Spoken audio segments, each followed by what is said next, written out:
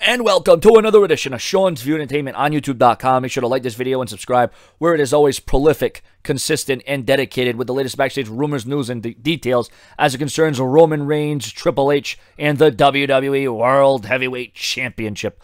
Although Roman Reigns will be challenging Sheamus on Raw, the first Raw of 2016, with the WWE World Heavyweight Championship on the line with Vince McMahon as the special guest referee, the troubleshooting referee, there is rumors of another angle where Triple H will be stripping Roman Reigns of the title before WrestleMania and firing him as well. This would lead to Roman Reigns versus Triple H at WrestleMania, carrying the stipulation that Roman Reigns would have to win to get his job back. And remember the rumors that came on last night, the battle for control, the battle for power over WWE could see Vince McMahon and Triple H going at it, with Roman Reigns ultimately representing Vince McMahon. Once again, that is not confirmed, but there's a lot of rumors and speculation being thrown out there.